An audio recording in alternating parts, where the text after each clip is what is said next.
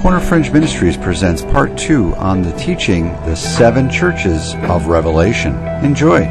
Well, we are in part 2 of our study of 7 churches of Revelation. And we're still making our way through chapter 1. I have a lot to say today because I want to actually get through the entire chapter. I might be a little bit long today. I will try to talk a little bit faster than usual. So with that said, let's get right into Revelation. Now, if you remember, we ended off at verse 7 last week. So let's pick it up there. Behold, he is coming with the clouds, and every eye will see him, even they who pierced him. And all the tribes of the earth will mourn because of him, even so, amen. I am the Alpha and the Omega, the beginning and the end, says the Lord, who is and who was and who is to come, the Almighty. The gravity of those first 5 words that John spoke, do you remember? At the very beginning of this book to open up Revelation. It was the revelation of the Messiah Yeshua.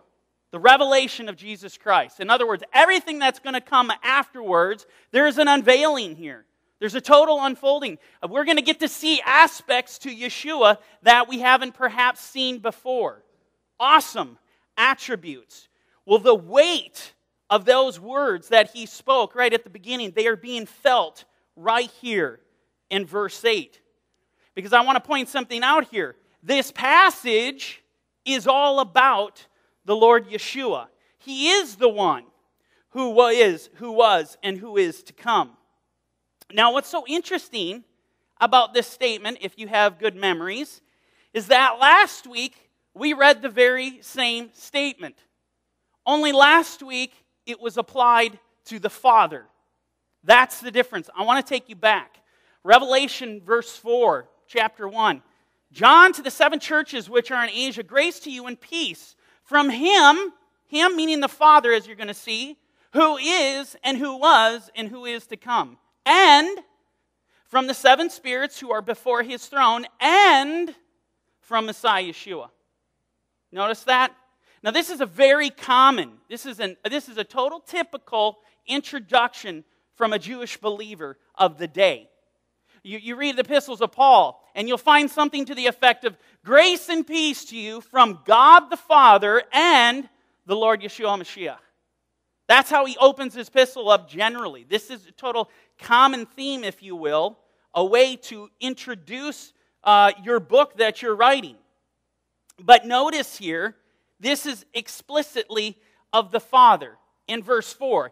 And yet, we come to verse 8, and this very same statement is now, this awesome title of who is, who was, and is to come, this title is being ascribed to the Lord Yeshua. And as you're going to see this emphatically, without a doubt, verse 8 is explicitly referring to Yeshua. What is John revealing to us? What is he telling us here? Because this is awesome. Well, let me utilize the words of Yeshua himself. Going back to the Gospel of John, John chapter 10, verse 30. I and my Father are one. This is the statement. I and my Father, we are echad. We are one. We find the deistic nature of Yeshua is being revealed here. This is the revelation of Yeshua the Messiah. This is what he is. This is who he is. This is a reality of who he really is. He did not just come in the flesh. What did John 1:1 says? In the beginning was the Word, and the Word was with God, and the Word was God. What an awesome revelation. Amen? And look at Yeshua's words here in John chapter 8, verse 58. Words that nearly got him stoned. Yeshua said to them, most assuredly I say to you, before Abraham was, I am. A statement that can only be made by God. The Son of God. Being the Son of his Father. Let me give you one more. John 14, verse 8. Philip said to Yeshua, Lord, show us the Father, and it is sufficient for us. And Yeshua said to him, have I been with you so long, and yet you have not known me, Philip? He who has seen me has seen the Father. So how can you say, show us the Father? The deistic nature of Yeshua was something of a primary concern to John. It is the central emphasis in the Gospel of John. His core emphasis throughout the gospel is to prove that Yeshua is much more than a man, and that he eternally preexisted, and all things exist because of him. The Father made all things through his Son. Well, interestingly enough, the very same emphasis is found here in Revelation. This is the emphasis that we're seeing in this prologue, if you will. Now, I'm not going to go any further on the deity of the Messiah. I exhausted this topic. If you want, you can pick up the Divine Nature of God study. It's a 12-part study, very in-depth in talking about the deistic nature of Yeshua. So with that said, let's just continue in verse 9. Revelation 1:9. I, John, both your brother and companion in the tribulation and kingdom and patience of Yeshua HaMashiach, was on the island that is called Patmos, for the word of God and for the testimony of Jesus Christ. So John's on the island of Patmos, obviously thought to be in prison. We covered this last week. Imprisoned because of something, or some things in the plural. Did you notice? Why is John on the island of Patmos? What's the description he gives? For the word of God and for the testimony of Jesus Christ. In other words, what are we seeing here? What is happening here? John just revealed those two particular statements we looked at last week. Remember, we're in Revelation 12 and Revelation 14. We find the dragon's enraged with the woman, goes to make war with the rest of her offspring who keep the commandments of God and have the testimony of the Messiah, Yeshua. Because it is on these two things that put you in a particular class of people. The elect, the very definition of what it means to be a saint, the very definition of what it means to be a disciple of Yeshua, to be the elect of God, is defined right here. Those who keep the commandments of God and have faith in the Messiah Yeshua. And this is why John is on the island of Patmos. He is being persecuted because he holds the true testimony. And remember, so what woven throughout the tapestry of Scripture, Genesis to Revelation, all things are established on the testimony of two. Your faith is established on the testimony of two. It is your belief that Yeshua died and rose again. He is your salvation, and his blood covers your sins. And it's the act of walking in righteousness, walking in holiness. Now, John at the beginning of verse 9 here, look at this. Look at what he says. He identifies that he is a companion with the 7 churches in the tribulation. So, not just him, this is plural. He is a companion with these churches, who we're going to get into next week, in the tribulation. And we know, just based off of this passage, right, the church is suffering what? Persecution. They're in tribulation. We know already in the first century, just looking at the book of Acts and onward, you had believers already being thrown out of the synagogue. You had believers being thrown into prison. Peter, Paul, John, right? You had believers that were literally being put to death for the faith. Stephen is an example. I call this, by any definition, tribulation. Would you not? Now, when you look at the word tribulation in the Greek, it's thalipsis. It's thalipsis. The root of that word is thalibo. Now, why is this important? Thalibo means pressure. Literally, applying pressure. There's pressure coming upon the church. You read Luke 16:16. The law and the prophets were until John. Since that time, the kingdom of God has been preached, and everyone is pressing into it. And as we know, every action has an opposite and equal reaction. And that reaction was Hasatan, the enemy, Satan, coming in like a flood to kill that gospel that was being brought out to the 4 corners of the globe. And we know that Hasatan, Satan himself, was literally, at this time, you go back to the first century, at this time, he was cast out of heaven. And he knows he has a short time. You find that later on in Revelation. You know, something you need to understand, it doesn't matter what generation you lived in. You can go back all the way back to the first century to today. It doesn't matter what generation you live in. You should have suffered tribulation. You should have suffered persecution for the faith on some level. Listen to what Yeshua says in John 16, verse 33. These things I have spoken to you, that in me you may have peace. In the world you will have tribulation. Be of good cheer. I have overcome the world. I believe the words of Yeshua. He set the precedence.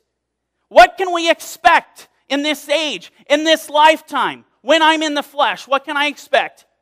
Tribulation. That's what we can expect. Listen to the words of Paul, frightening words. In his second letter to Timothy, he says, chapter 3, verse 10, but you have carefully followed my doctrine, manner of life, purpose, faith, long-suffering, love, perseverance, persecutions, afflictions, which happened to me at Antioch, at Iconium, at Lystra, what persecutions I endured, and out of them all the Lord delivered me. Yes, all who desire to live godly in the Messiah Yeshua will suffer persecution. Did you get that? Everyone who desires to live godly in the Messiah Yeshua is going to suffer persecution. I want you to look closer at this last verse. Do you see what I see?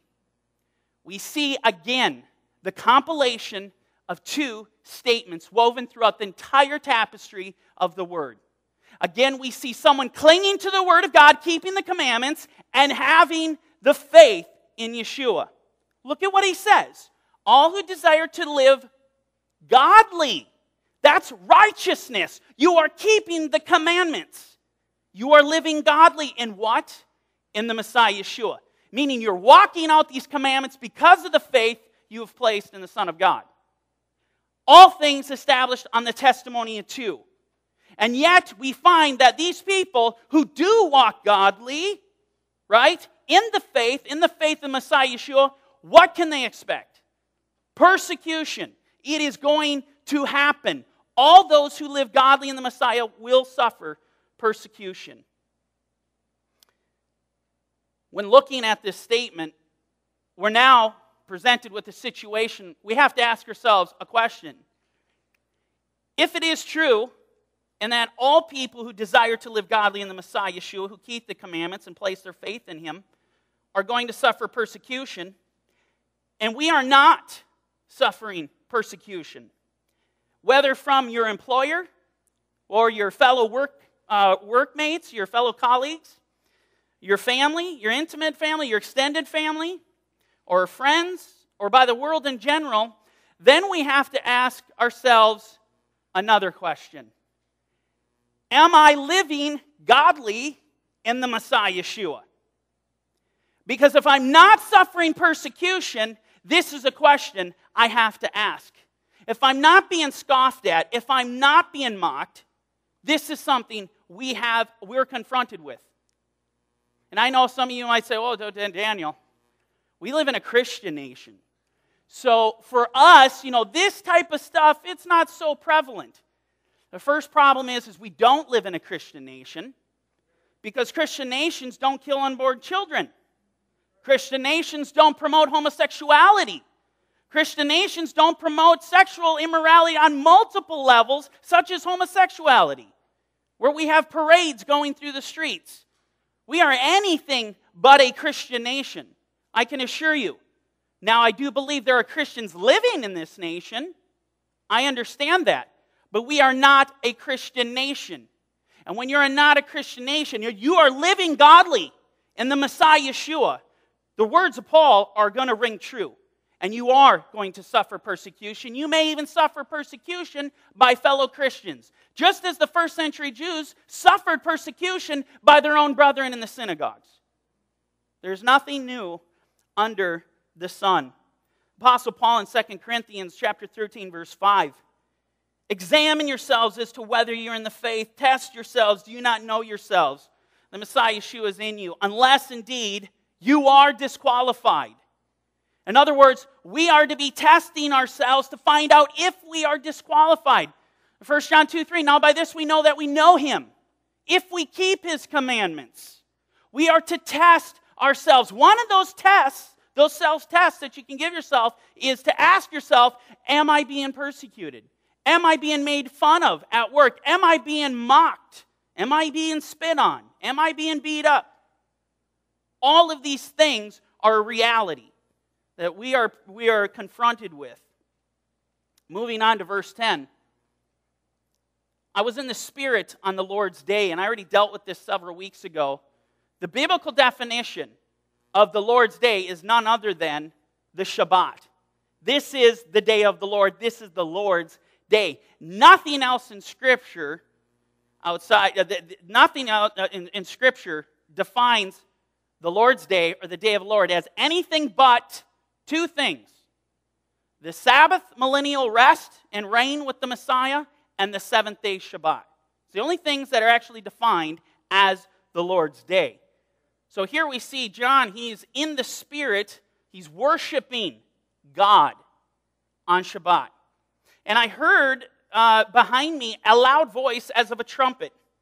So here John, he's worshiping the Lord on Shabbat. He hears this loud voice behind him, but he gives imagery with it, as of a trumpet. Have we ever heard this type of scenario taking place in Scripture, where there is a loud voice and then the imagery of a trumpet is being used? We have. Mount Sinai. We find these very imageries being used at Mount Sinai. Let me take you there.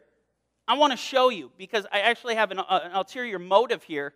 We're going to see just how applicable what was going on at Mount Sinai and what the children of Israel experienced to what John is experiencing, and not just that, but the relevance of the message, because it's going to correspond to what John is dealing with.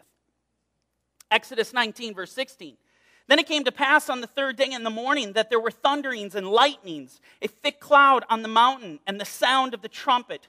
There's that imagery of a trumpet. It was what? Very loud. What did John mention in regard to the voice that he heard? It was loud. All right? So here it was very loud. So all the people who were in the camp trembled. So here we have this scenario. The children of Israel, they're brought out of Egypt. They're brought to the foot of the mountain to enter into covenant with God. They hear the trumpet, and then what else happens? God speaks directly to his people. They audibly heard his voice. It was an awesome experience. And what did God speak to them? The commandments. He declared to them righteousness. It was a message of righteousness and repentance. This was the message that was delivered. Upon hearing this loud voice, this trumpet, and then what happens afterward? God speaks to him. He shares this declaration of the Ten Commandments, the beautiful law of God. Then we go on to read Exodus 20, verse 18. Now all the people witnessed the thunderings, the lightning flashes, the sound of the trumpet. There's that imagery. And the mountain smoking. And when the people saw it, they trembled and stood afar off. Then they said to Moshe, you speak with us and we will hear, but let not God speak with us, lest we die. And Moses said to the people, do not fear, for God has come to test you, that his fear may be before you, so that you may not sin. So God, he speaks directly to Israel for the purpose of conveying a message that they should repent, that they should turn, that they should not sin, that they should not do the things that they were accustomed to doing.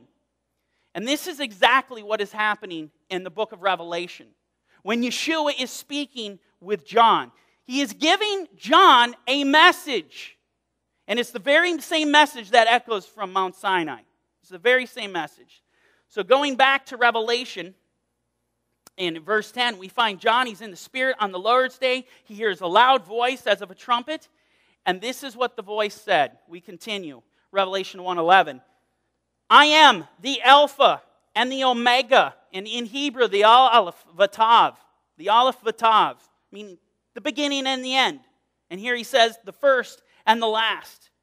And what you see, write in a book and send it to the 7 churches which are in Asia, to Ephesus, to Smyrna, to Pergamos, as we noted last time, sometimes people identify it as Pergamum, to Thyatira or Thuatira, to Sardis, to Philadelphia, and to Laodicea or Laodicea.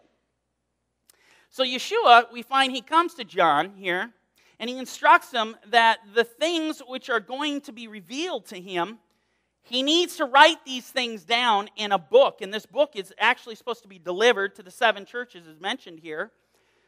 But as we continue, we're going to find Johnny's now going to get into a description as to what he saw regarding actually physically witnessing Yeshua, seeing him with his own eyes. Look at what he says.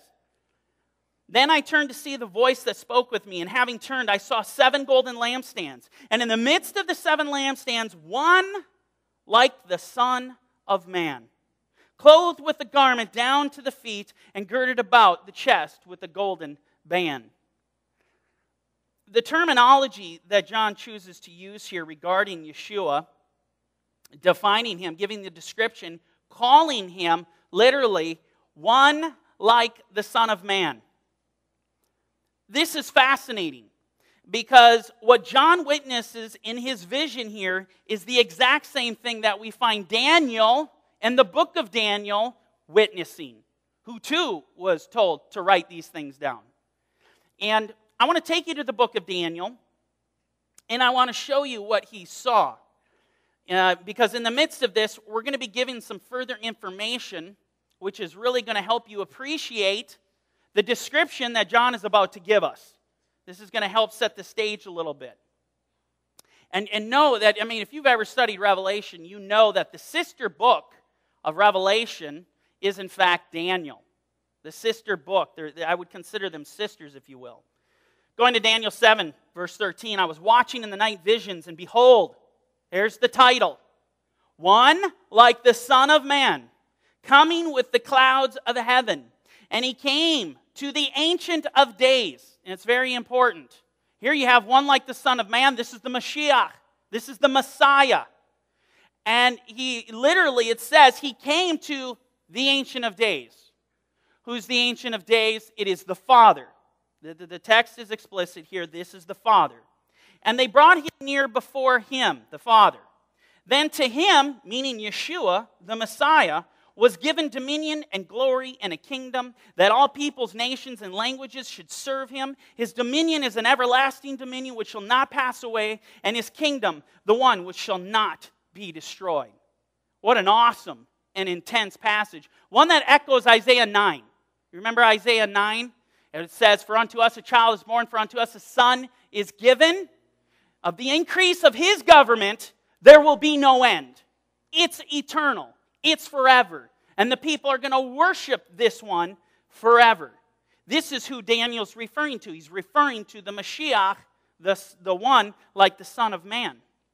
Now, with that in mind, with the understanding of the Ancient of Days, and that is exclusive to the Father, let me back up just a couple verses. I want to show you something in regard to the description of the Father before we go back to Revelation. Going to Daniel 7:9, I watched till thrones were put in place, and the Ancient of Days was seated. The Father was seated. His garment was white as snow. This is a description of the Father.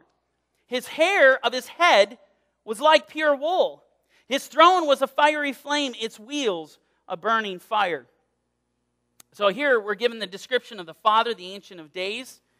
A description where we're told his head is literally like pure wool. His garment is as white as snow. Now going back to John's description of not the Father but the Son of Man. Listen to how he describes him. In verse 13. In the midst of the 7 lampstands, one like the Son of Man, clothed with a garment down to the feet, and girded about the chest with a golden band. Verse 14. His head and hair were white like wool, as white as snow, and his eyes like a flame of fire, his feet like fine brass as refined in a furnace, and his voice as the sound of many waters. Understand, the description that is given of Yeshua here is like that of the description that's literally given in Daniel of the Father, of the Ancient of Days. In other words, my point is the Son looks exactly like the Father. Right? Looks identical to the Father. And this shouldn't be a surprise because going back to what Yeshua said to Philip, if you have seen me, you have seen the Father. Now, John goes on to further describe what he saw in verse 16, and he says, he had in his right hand, now this is significant, the placement of the stars. The right hand in Scripture is significant of power and of blessing, of honor, of valor. You look at all over the place. Yeshua is actually called the right hand of God. He sits at the right hand of the Father. When Yaakov, Jacob, was blessing Joseph's sons, whom he said, they are my sons, he moved his right hand to bless Ephraim, to give him the preeminent blessing. Right hand is very significant. He had in his right hand 7 stars, and out of his mouth went a sharp two-edged sword, and his countenance was like the sun shining in its strength. So John sees this Son of Man figure in the midst of 7 lampstands, and he's holding 7 stars in his right hand. Now, we'll deal with these lampstands, the imagery of the lampstands and the stars, in a little bit. What I want to focus on right now is this two-edged sword in the mouth, in the mouth of the Messiah. You know, this is somewhat peculiar to witness a double-edged sword literally in the mouth of the Messiah, coming out of the mouth. What does this mean? Now, this is all metaphorical. The lampstands are metaphorical. The stars are metaphorical. The whole book's metaphorical. This sword is a metaphor. But what does it represent?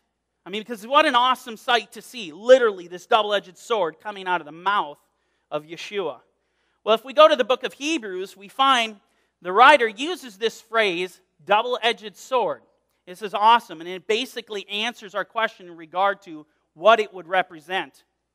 In Hebrews 4, verse 12, for the word of God is living and powerful and sharper than any two-edged sword, piercing even to the division of soul and spirit and of joints and marrow, and is a discerner of the thoughts and intents of the heart.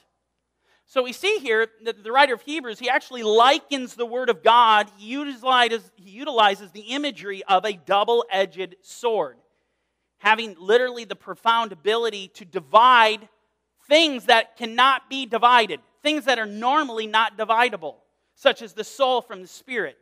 See, because that's what the Word of God does. It divides light from darkness. It tells us good from evil. Read later on in Hebrews as you get into 5 and 6. It makes it abundantly clear. So literally what we see, John is seeing as the sword is in Yeshua's mouth, right? It's the Word of God. It is literally the Word. It's His Word. And this imagery that John saw, this was something that was clearly understood in the first century. It is fascinating that when we talk about lampstand and these stars that are in his hand, they're metaphors, that later on, as you're going to discover, Yeshua comes right out and explains to John what these are. He tells them what they are. He just gives them the flat-out answer. He does not do so with the sword. Why? Because this is something John understood. He knew exactly what this was. Evidence of this is seen right here in the writer of Hebrews. Let me give you some additional information. Ephesians 6 verse 17, Paul says, and take the helmet of salvation and the sword of the Spirit, which is the Word of God. The sword, obviously, with Jewish believers in the first century, they likened Torah to a sword, a weapon, a double-edged weapon, knowing that it had the ability to divide the undividable, to pierce through it so that we can know good from evil, that the elect would not be deceived. So this double-edged sword in verse 16 that we read about is in fact the Word. But the most important aspect to this sword, at least from my perspective, is what the sword is doing. What is it doing? There's an action put to this sword. It's proceeding from Yeshua's mouth. The action of this sword is something to take note of. What does it tell us? Because there's an action. It tells us judgment is coming. The sword is coming out of his mouth, and judgment is coming. That's what his word does. Let me fast forward in Revelation to chapter 19, verse 11. And listen to what he says. Now I saw heaven opened, and behold a white horse, and he who sat on him was called Faithful and True, and in righteousness he judges and makes war. His eyes were like a flame of fire, and his head were many crowns. He had a name written that no one knew except himself. He was clothed with a robe dipped in blood, and his name is called the Word of God. And the armies in heaven, clothed in fine linen, white and clean, followed him on white horses. Now out of his mouth goes a sharp sword, that with it he should strike the nations. And he himself will rule them with a rod of iron. He himself treads the winepress of the fierceness and wrath of Almighty God. So why is John seeing a sword proceed from his mouth? It's coming forth from his mouth. Because he is unleashing wrath. He is going to unleash judgment against those who are not following him. Let me take you to Psalm 96:13. This is a prophetic passage of the coming of Yeshua. It's prophecy. And the psalmist says, For he is coming to judge the earth. He shall judge the world with righteousness and the peoples with his truth. This is how he's coming to judge. This is the sword. He's coming to judge in righteousness. And biblically defining these things, what is righteousness? Psalm 119, 172, all your commandments are righteousness. And it says his people with truth. What is truth? Psalm 119, 142, your Torah is truth. Your law is truth. This is what he's coming to judge. You know, to say that the commandments of God are no longer valid, that Torah is no longer valid, doesn't work. Because he's coming back to judge with this sword. He's going to take the sword out of its sheath, and people are going to be destroyed because of this word. It is his word. In fact, we find as Yeshua is speaking, getting ahead of ourselves a little bit, as he's speaking to the church at Pergamos, listen to what he says, the warning he gives them. Thus you also have those who hold the doctrine of the Nicolaitans. Which thing I hate, repent, or else I will come to you quickly and will fight against them with the sword of my mouth. This is how he comes. And so this is what John is seeing. He's literally seeing a sword coming out of his mouth. Terrifying. This whole event is absolutely terrifying.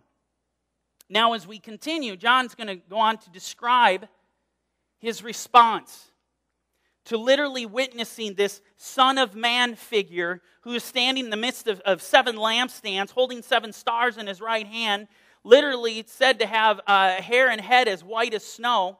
His eyes are a flame of fire. He's girded about the chest with a golden band, and he has a sword coming out of his mouth, a double-edged sword. So how does he respond? And when I saw him, I fell at his feet as dead. Reasonable response, I think, considering what he just saw here. Fell at his feet as dead. It's exactly how I would respond. But he laid his right hand on me. Again, significant. The right hand shows favor. This is why he extended his right hand to Yochanan, or John. He laid his right hand on me, saying to me, do not be afraid. I am the first and the last. I am he who lives.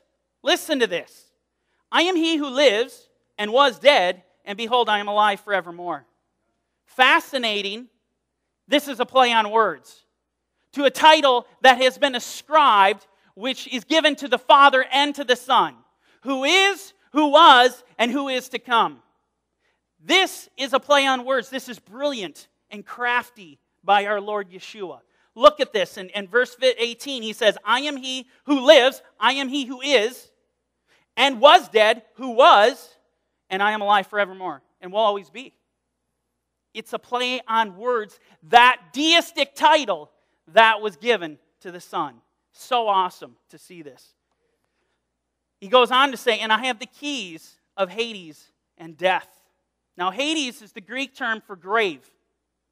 Not hell, as we think. Grave. It's the equivalent of the Hebrew Sheol. We find that in throughout the Hebrew Scriptures for grave. So he says, I have the keys of the grave and of death. This is what he has the keys to. But what does that mean? To possess the keys to Hades and death. Well, if you look at Matthew 16, I didn't put it up here, but Yeshua, he's dialoguing with Peter, right? He's dialoguing with him, and he tells Peter that, hey, I'm going to give you the keys to the kingdom of heaven. This is an awesome statement. What did that mean for Yeshua to give Peter the keys to the kingdom of heaven? He was literally given the power of heaven. The next statement he makes, he says, whatever you bind on earth will be bound in heaven. It will be established. When he gave those keys, he gave Peter the power of heaven. He empowered him. Obviously, we know this happened through the giving of the Holy Spirit. So what is Yeshua saying here? He's saying, I have the power over the grave and over death. And the Apostle Paul gives a great commentary on this. We find in 1 Corinthians 15, verse 54, so when this corruptible has put on incorruption, and this mortal has put on immortality, then shall be brought to pass the saying that is written, death is swallowed up in victory. Now look at the same terms. O death, where is your sting? O Hades, where is your victory? Very two same words that are being used here, death and Hades. Where's the victory? He goes on to say, the sting of death is sin. The strength of sin is the law. But thanks be to God who gives us victory through our Lord, Yeshua HaMashiach. Yeshua gives us the victory. He's the one holding all the cards. He's the one holding the keys to death. Amen? This is exactly what John is conveying in Revelation 1:18. Now moving on to verse 19. Yeshua begins to give instructions to John here. And he says, write the things which you have seen, and the things which are, and the things which will take place after this. Here we go again. Did you notice this? We find a crafty and beautiful play on words. Specifically in regard to that title that was ascribed to both the Father and the Son, the one who is, who was, and is to come. And now again in verse 19, with the things that are to be spoken to them, we find the exact same format being used here. Look at what is said here. The first statement, I'll underline it. Write the things which you have seen. In other words, which have happened. This is past tense. Write the things which you have already seen. This is past tense. The second statement, he then moves on to say, and the things that are. Meaning the things that exist now, okay? And then we get into the last statement, and the things which will take place after this. In other words, those things that are going to take place in the future. So this wonderful passage consisting of 3 explicit statements, again, is a play on words, on that title of Him who is, who was, and is to come. Furthermore, the passage reveals to us something very, very important regarding those things that are written in the book of Revelation. And what is that? Well, it indicates that there are some things that are written in this book that existed during His days, that were taking place during His days. It also signifies that there are things that were going to take place, but furthermore, there are going to be some things that are written in Revelation that have already happened. Do you understand? Look at this passage, and it makes it abundantly clear there are things that have already happened in the past, that are, and will be. And so, very important piece of information, if you want to go study Revelation, this needs to go right to the top of your list for downloading. To have this in mind as you go and you read all these amazing metaphorical prophecies filled with all these metaphors, you better have this locked and loaded. Let me give you an example of Revelation actually in a prophetic way. And it's totally presented in a prophetic manner, but it's speaking of something that happened in the past. Go home, read Revelation 12, and you will find it's a revelation. It was a prophetic, presented as a prophetic, as though it were going to happen in the future, but it already happened in the past, of the coming of the Messiah. His first coming. Talking about a child being born, which we read about at the beginning of Matthew and the beginning of Luke. And that was Yeshua. And then the dragon being enraged, going to kill that child, standing at the foot to kill that child, waiting for it. Read Matthew 2. We already covered this. We know the whole story of Matthew 2 and how Satan would come in and through Herod, would attempt to kill baby Yeshua as salvation is literally brought forth into this earth. Revelation 12 is about something that already happened. It's a past event. So very important to identify this passage when entering into the book of Revelation. Now moving on to verse 20, Yeshua is going to give John a clear understanding of what those lampstands and what those stars are in the midst of his right hand. Revelation 1:20, the mystery of the 7 stars which you saw in my right hand and the 7 golden lampstands. The 7 stars are the angels of the 7 churches. And the 7 lampstands which you saw are the 7 churches. So here it's plainly revealed what the imagery represents regarding the 7 golden lampstands, the 7 stars. Now, I want to talk about this imagery a little bit. And I want to begin with addressing these 7 stars that are mentioned. There's some debate as to what these stars represent. I mean, because there's really 2 camps. Some people believe that the stars represent pastors, actual men, physical men, pastoring, rulers of synagogues, what have you, but they believe that they're actual messengers, they're overseers of the church in the flesh, where another group believes that, wait a second, no. What is actually being talked about is that these are angels.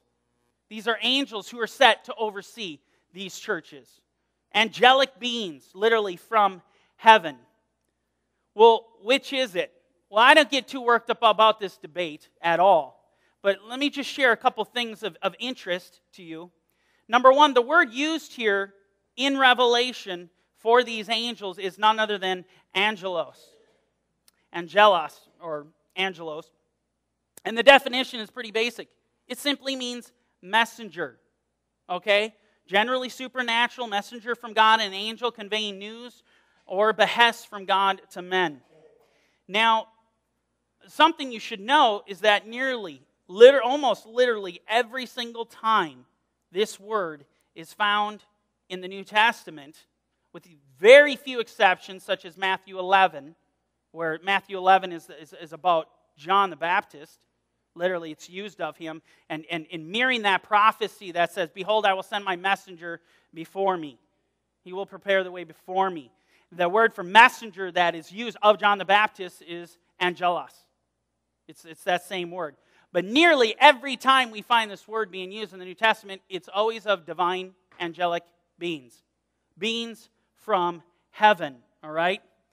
Furthermore, when we look at the book of Revelation, every single time, of course we could except for the passage in question perhaps, every single time John uses this term, it refers to divine angelic beings from heaven. So whether you want to consider these individuals who are here in Revelation as actual divine angelic beings or actual men, to me it's not that big of a deal because why?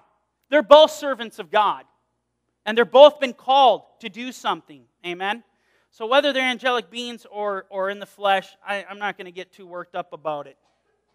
But as far as these lampstands are concerned, we're told that the 7 lampstands are in fact the 7 churches of Revelation, which as you see here, you got Laodicea, Philadelphia, Sardis, Thyatira, and Pergamum, Smyrna, and Ephesus. Here's John over here in Patmos. These are the lampstands. But the looming question is, are these 7 churches, and the letters literally that are addressed specifically to them, are they exclusive to the churches themselves? Now, this is a very important question for me to answer, considering we're going to be diving into the 7 churches next week. Or does this have a deeper context that exists? In other words, what I'm getting at, is it possible that these 7 churches in and of themselves operate symbolically, if you will, for the church as a whole? Is that possible? Well, let me give you my answer up front.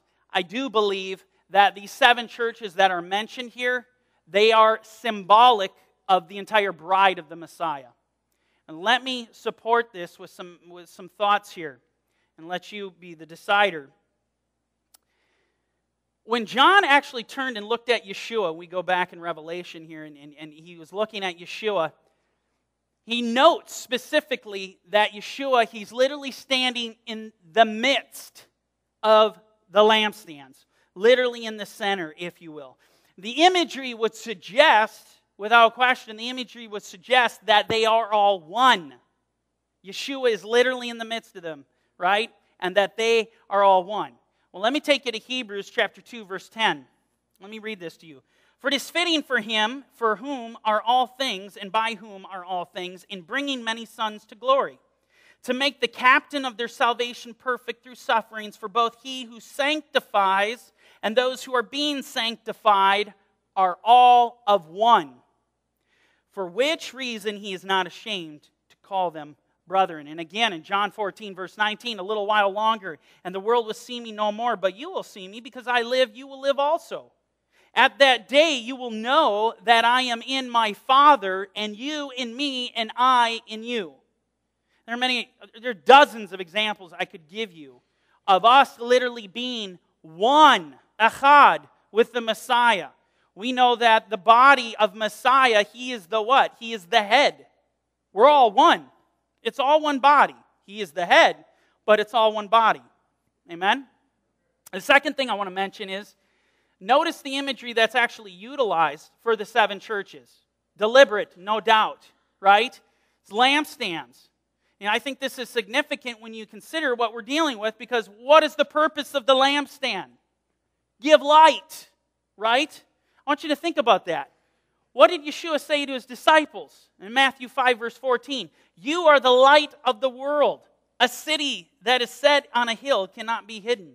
Again in Ephesians 5:8, for you were once darkness, but now you are a light in the Lord. Walk as children of light. So this is the whole point of the lampstands. They give light. Now we know they only give light because why? He's in the midst of them. He's in the midst of them. We cannot give light apart from Yeshua. He is the light. And what John 15:5, apart from me you can do nothing. We cannot give light apart from him. The only reason we give light is because he lives inside of us. Amen? I think this is significant when analyzing what's going on here. Let me share with you a third reason. Notice the number of churches that are mentioned in Revelation. There's 7. Now, do we really believe that this was all the churches that existed in the times, right, or during the days? Well, that answer is of course not. There were churches spread out all over the place. But what's even more peculiar is that there were churches right next to these 7 churches. What about the Colossians? Right? What about the Colossians? Colossae was right next to Laodicea. Right next to Laodicea. What about the Colossians? Are they not part of the body of the Messiah? The reality is that the number of the churches is significant. And that number 7 we see everywhere. The whole book of Revelation. We have 7 stars, 7 spirits of God, right? You have 7 eyes on the stone, 7 eyes on the Lamb, 7 eyes on the stone, Zechariah, 7 eyes on the Lamb, 7 trumpet blasts. You have 7 bowls of wrath, right? All these 7s. What does 7 represent? Okay, so when I'm looking at 7 lampstands, what does 7 represent? In Scripture, it represents completion, fulfillment. Let me give you an example. Think about creation for a second. How many days did it take the Lord to create the heavens and the earth? It is not 6 days. Yes, he did all the work on 6 days. Go back and read Genesis. Creation consists of 7 days. It was made perfect. It was made whole. It was brought to its fullness. Okay? So just looking at creation, this is the mirror, I think, of what we are literally seeing here in the exact number of the lampstands that is given in Revelation. You look in Revelation itself, it talks about 7 bowls of wrath. What's it say? In them, 7 bowls of wrath, in them, the wrath of God is complete. It's fulfilled. And I give you other many examples, such as unclean bodies. You touch a dead body, you look at the Torah, you touch an unclean body, what happens to you? You're unclean until what? The 7th day. Right? You wash on the 3rd day, you wash on the 7th day. And then you are clean.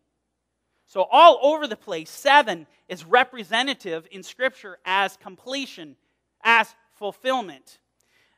One other noteworthy thing in regard to 7. Now, I struggled with even presenting this because what I'm about to show you is a whole sermon in itself. And I was really going to build a whole sermon around this, and I just didn't. But Isaiah chapter 3 and Isaiah chapter 4. There is a very obscure and bizarre prophecy that Isaiah speaks of, which ultimately comes to the divine revelation of the Messiah, Yeshua, I want to share this divine obscure prophecy with you because I believe it corresponds directly to these 7 lamps that we're seeing. Look at what this says. Revelation 4, verse 1. In that day, 7 women shall take hold of one man, saying, we will eat our own food and we will wear our own apparel. That's an interesting statement. That 7 women, they're coming to one man saying, we will eat our own food and wear our own apparel. Do you know what Torah talks about in Exodus 21? It talks about the requirements of a husband to give to his wife, which are mentioned right here. He is to feed and clothe her. And this is the very thing that they're saying, regardless of these, we'll provide these for ourselves. Don't worry about it. We just want to be called by your name. Look at what it goes on to say. Only let us be called by your name, to take away our reproach. And that day the branch of the Lord shall be beautiful and glorious, obviously speaking of the Messiah Yeshua. And the fruit of the earth shall be excellent and appealing for those of Israel who have escaped. Here you have 7 women coming, obviously representative and symbolic of what? The body. Being redeemed by a husband, by a Savior. Absolutely beautiful. And last but not least, I believe these 7 churches are representative of the body as a whole because of the message. When we go over the next couple weeks and we look at the messages, you're going to discover something. It's for the entire body of the Messiah. It wasn't just specifically to Laodicea or to Philadelphia. Now, do I believe that there was application in John's day? Absolutely. But if you ever study biblical prophecy, you know how prophecy works. There's an application of that day and a much greater application that follows afterward. Just read. Go through Isaiah. You find this time and time and time again. So with that said, we're going to close.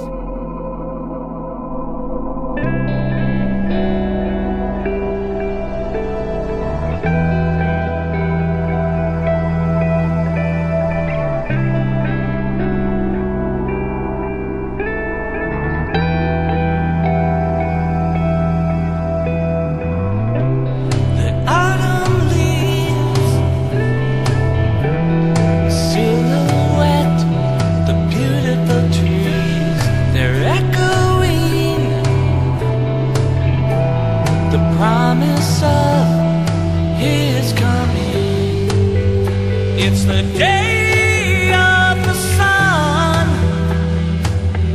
The sky is falling. His kingdom has come.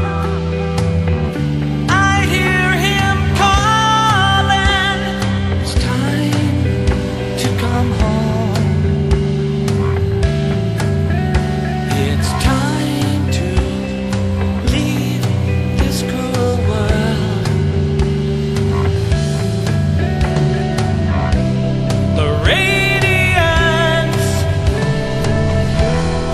Of his crown comes crashing down. The wicked flee. Even so, let it be. It's the day